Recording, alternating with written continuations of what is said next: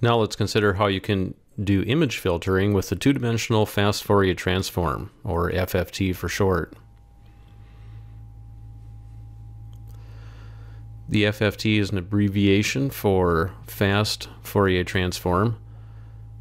The fast is a reference to an efficient implementation of the Discrete Fourier Transform. And the Discrete Fourier Transform is abbreviated by DFT. The main idea revolves around transferring the spatial domain image data. I'll call this f of xy, xy being the two spatial variables, transforming that into the frequency domain using our two-dimensional FFT. Commonly we use an uppercase version of the image letter to indicate frequency domain, and then the frequency domain axes are indicated as u and v. So those are the analogies to the x and y coordinate system. We take this image spectrum and multiply it by a two-dimensional image filter. This is a function defined in the UV plane, and we simply take the product of the filter and the image spectrum. Let's call this g of u of v, and then pass that through the inverse two-dimensional FFT, and that produces the filtered image as the output, g of xy. And we call this the filtered spectrum. Well, this seems pretty straightforward.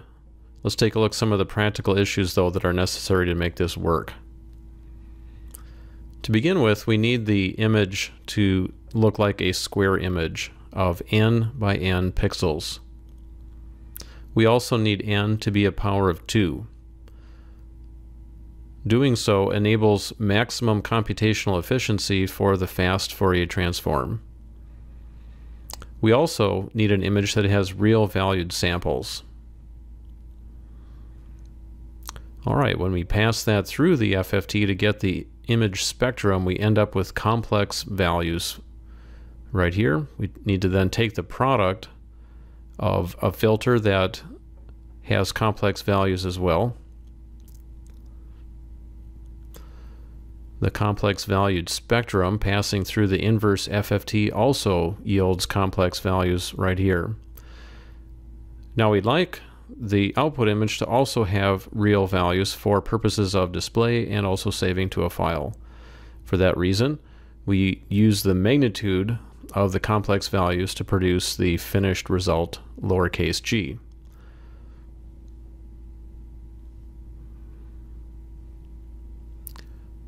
Now let's consider the coordinate system of our image. The coordinate system is normally taken as 0 in the upper left corner, and we head this way in the x direction and head downward in the y direction. This happens to match the standard coordinate system for a computer monitor. The frequency domain has an analog, we call this u for the spatial frequency direction, and v corresponds to the y.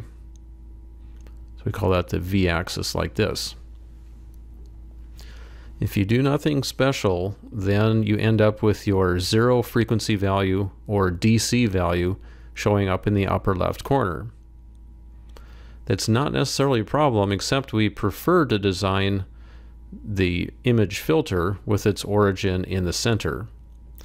Most FFT functions provide a shift operation that will place the DC location in the center of the image, like this.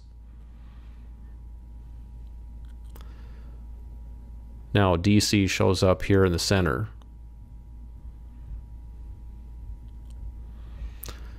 About the only other thing we need to worry about is making sure that we get that center in exactly the right location, and I'll show you how to do that. We have an n by n image. We need to have this upper left pixel corresponding to minus n over 2 for its coordinate. Here's 0. And because values increase as we head down, this would be positive n divided by 2 minus 1. In a similar fashion, we would have minus n over 2 on the left side, 0 in the center, and n over 2 minus 1 on the far right. As I said earlier, the filter is most easily defined by this style of coordinate system. And that's a little bit about image filtering in the frequency domain.